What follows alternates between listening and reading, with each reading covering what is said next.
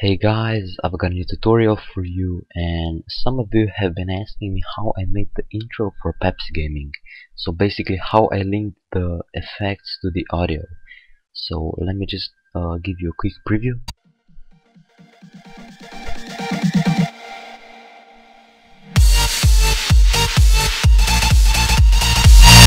So basically you can see that the text is flashing to the beats. So let me just jump into it. Okay, and before I start with the tutorial, I just want you to check out Baker's channel. I'm gonna put the link to his channel in the description because he makes awesome tutorials and I learned a lot from him. So basically I already made a composition. Just put in your video and your song, and then I'm just gonna create a simple text. And now what you want to do is click on this icon over here, so the circle appears. That means that the layer is soloed. If you have any other songs, you will only be able to hear this one. That you gotta do this because the effect applies to all of the audio layers, and you just wanna sample your song layer. So now right click on your song, go to Keyframe Assistant and convert audio to keyframes. So that creates a new layer. Just unsolo your song and open your audio amplitude, go to effects and both channels. Then click on the slider and also click on this icon so you can see the graph editor. Now just while holding down Alt on your keyboard, click on the stopwatch so you can see this expression bar.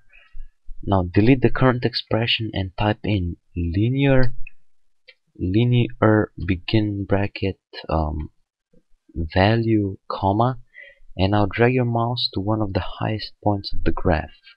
So you can see that this value is 39.81, this one is 44.09, and I'm just gonna make it about 40. And then check out your low points like this. You can see that this one is 3, and just type comma 3. The values are different with every song, so you gotta do this on your own. Now let's say if you want to link opacity, just type comma 100 comma 0 and end bracket. Now once you've done that, go to your layer. I'm just gonna go to this text layer and click on this T on your keyboard, and then while holding on down Alt, click on the stopwatch next to the opacity like this. So this appears, and then click on this icon like a little whirlpool and drag it to the slider like this. And basically that links the opacity to this value. So that means that whenever the graph is at 40 or above, the opacity will be 100, and whenever the graph is 3 or below, the opacity will be 0. So just pre-render this.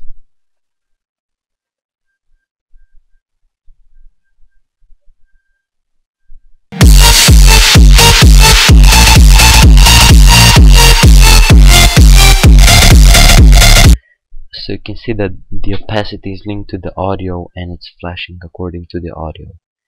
You can also link other effects, like just click on the opacity and delete this so it won't be linked.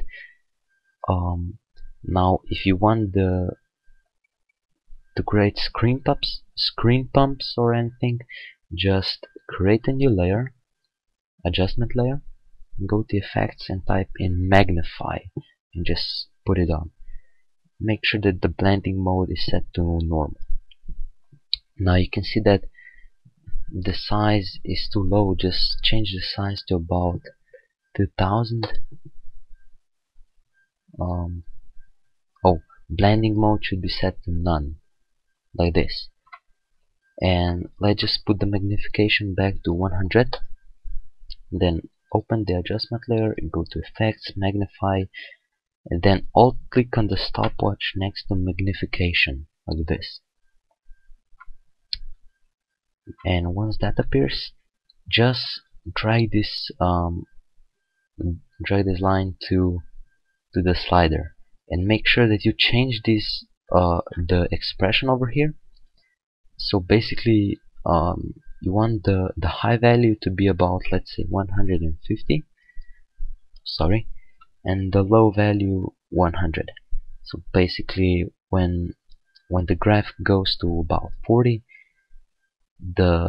it will magnify the entire screen by 100%, and when it's 3 or below, so when it's quiet, it will go back to the normal size, 100.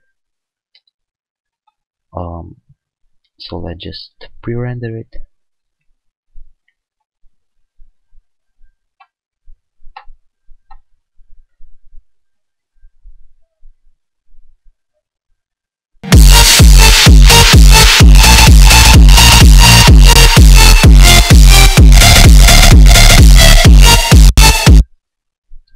So you can see that the screen is pumping according to the audio.